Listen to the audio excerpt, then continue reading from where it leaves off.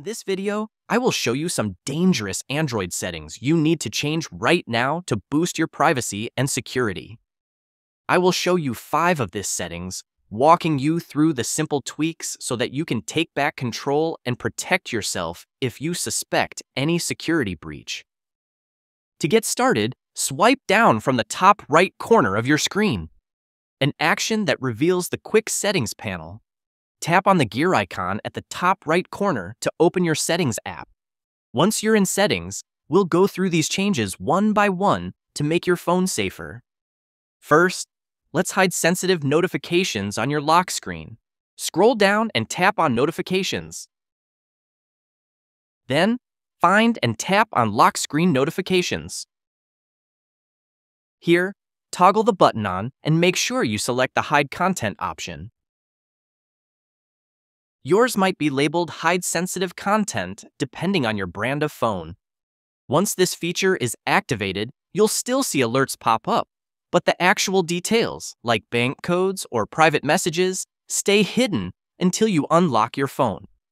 This quick fix prevents anyone from glancing at your screen and seeing your personal stuff. Next up, let's revoke unnecessary app permissions to stop data harvesting. Back in your settings, tap on Apps. Now, go through your list of apps and tap on one. Then select Permissions. Review access to things like your contacts, camera, microphone, and location. If an app doesn't need it, like a game asking for your location, just revoke it. For apps that do need location, like Maps, change it to Allow Only while using the app.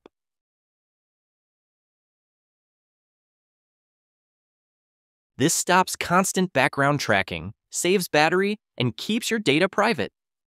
If you're finding this helpful so far, hit that like button and share with a friend.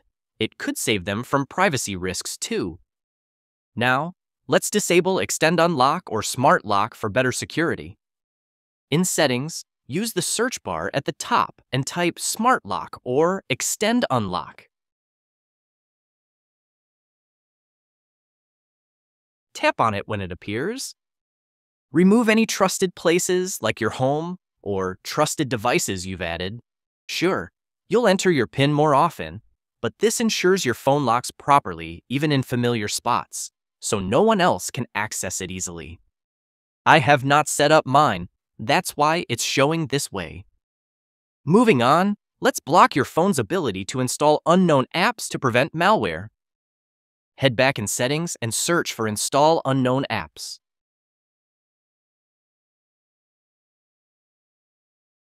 You'll see a list of apps like Chrome or your file manager.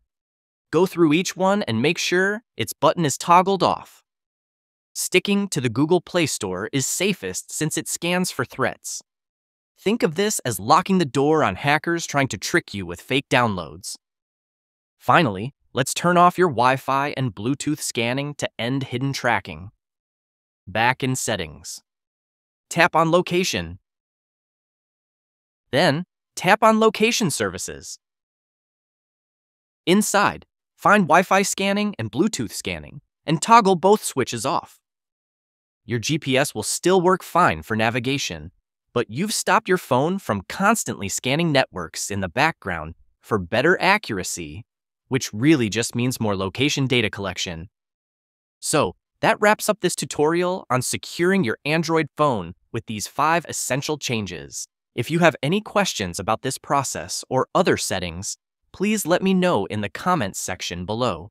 And if this video helped you out, please give it a big thumbs up and subscribe to this channel for more privacy and tech tips like this one. Thank you so much for watching and stay safe out there.